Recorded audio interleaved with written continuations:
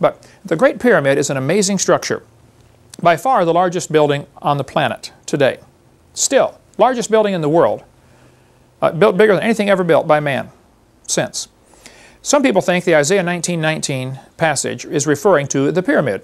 It says, "In that day there shall be an altar to the Lord in the midst of the land of Egypt, and a pillar at the border thereof. And it shall be for a sign and a witness."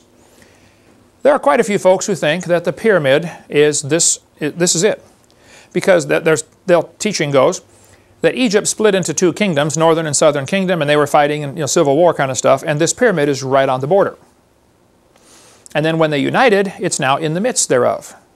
So it is both at the border and in the midst. Otherwise, how could a building be that way? Now, of course, the Jehovah's Witnesses have gone crazy with the pyramid. There are all kinds of books by Jehovah's Witnesses thinking, oh, this prophesies everything and proves Jehovah's Witnesses are right, you know. And they kind of take it to real wild extremes. And there are many books available on the pyramid, some of which are absolutely loony. But it's very interesting reading. The pyramid is a huge building. It goes up 4 sides to the top, and the top stone was never installed. If you look at the diagram here, there's only one door into the pyramid. Nobody could find the door until 800 AD. That pyramid sat there for thousands of years, and nobody could find their way in. Finally, in 800 AD, some Arabs got a hammer and chisel and just started pounding a hole, chiseled their way into the pyramid. They chiseled and chiseled for months. And the guy kept telling his workers, oh, there's going to be lots of gold in here. You're all going to be rich, you know, blah, blah, blah. Well, finally, after months and months of chiseling, everybody's getting tired of going in, digging a hole in the rock, okay, because it was solid rock. Finally, they were close to giving up, and they heard a noise of a rock falling. And he said, oh, it came from over that way. Let's chisel there.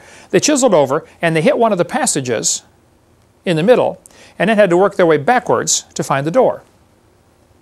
Had they known where it was, they could have walked up and just pushed it right open. But nobody could find this door for centuries. Well, once they found the pyramid and mapped it out, you see it's got an entrance where the A is. The entrance, only one entrance in, it immediately takes you on the broad road down to the pit, letter C.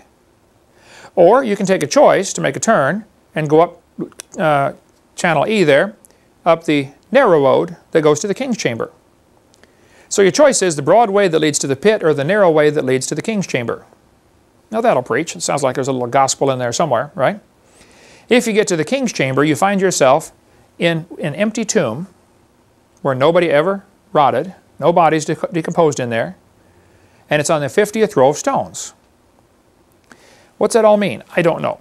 There's a grand gallery that some people think has marks along the way, that in those marks, if they go by pyramid inches, which is a little bigger than our inch, the pyramid inch, they say each one marks a year, and they say on this grand gallery that it's got marked off where World War I is, World War II, major events through world history are supposedly marked off in the grand gallery. That's some of the stuff you read in these books when you read about the pyramid. It's the largest building by far. It contains enough stone to build a 10-foot high brick wall all the way around Texas, or France. They're about the same size. 10-foot high brick wall around Texas. The top of the pyramid is 455 feet high. The 50th row of stones, which is interesting, the 50th year Jubilee, the 50th row of stones is where the king's chamber is.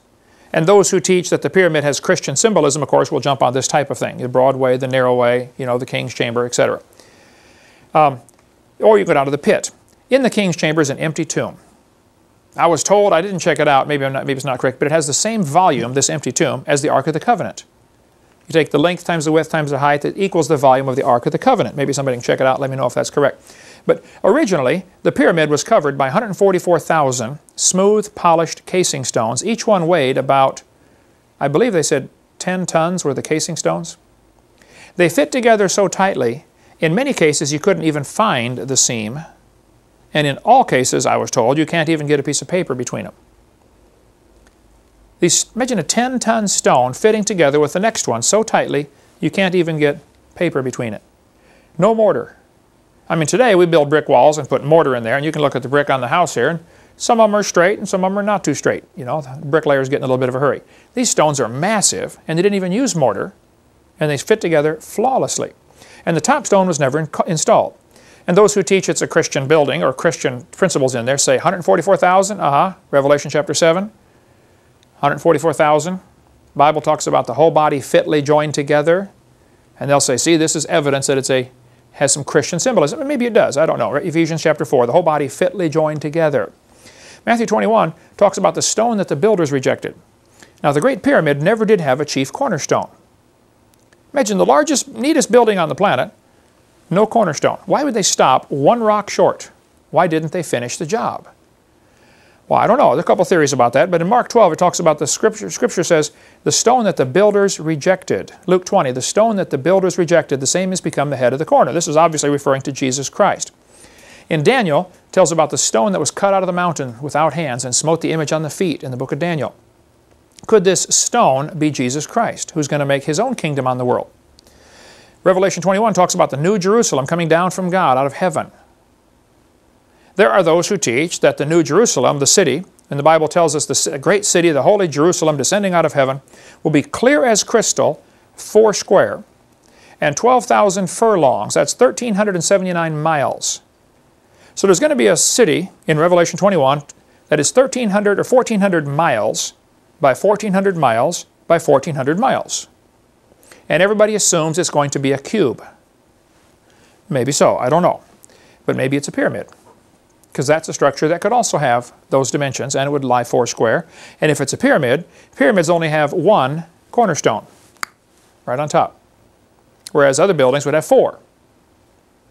So there are those who teach that the Great Pyramid is the New Jerusalem is going to be in the shape of a great pyramid, and Jesus Christ is the chief cornerstone, and he is the light of the world.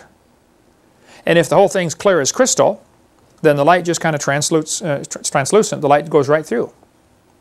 So he is the light thereof. The first 13 verses in the Bible starts off with this: the world has light, but it has no sun.